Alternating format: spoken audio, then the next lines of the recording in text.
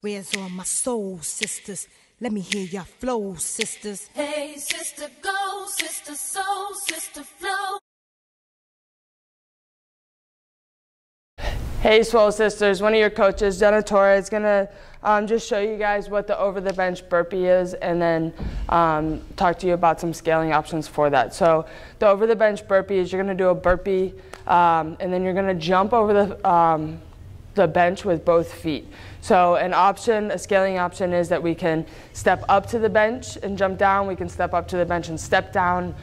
We can do a squat thrust, which is a burpee without a push-up, and then step up to it.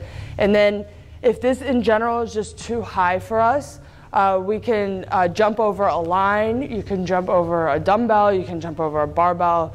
I prefer for you to try to jump over something, even if it's just a tiny little line and a hop.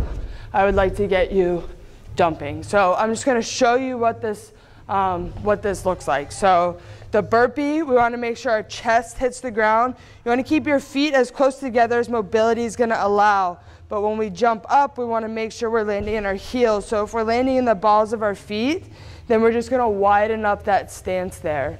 But if you're able to keep your feet together, awesome.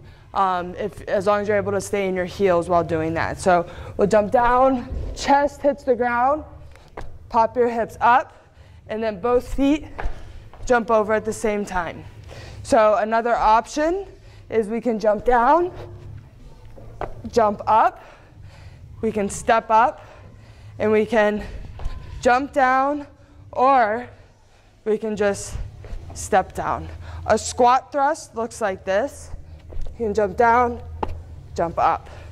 And then there was one, oh, we can also step down. So if jumping isn't okay, we can step down and we can step up, making sure we're still landing in those heels. Awesome, have fun.